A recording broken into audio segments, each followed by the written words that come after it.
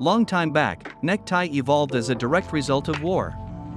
In 1660, a regiment from Croatia visited Paris.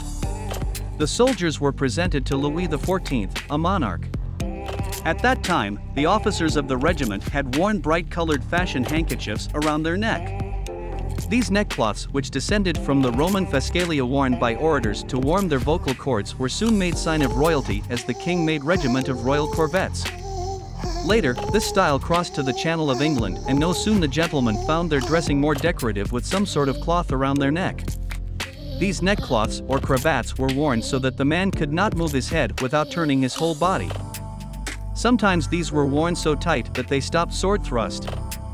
Again, necktie styles knew no bound with scarves, tuffs, and bows.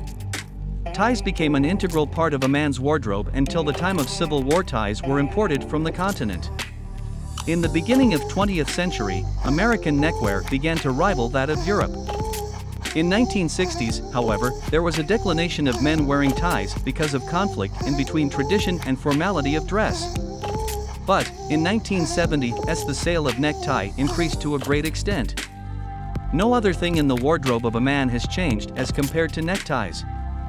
In 1960s and early 70s ties grew 5 inches in width, and then fat ties came into fashion. The proper width of a necktie that would never be out of style is 3.5 inches. As long as the proportion of men's clothing remains true to his body shape, this width will be in proper balance.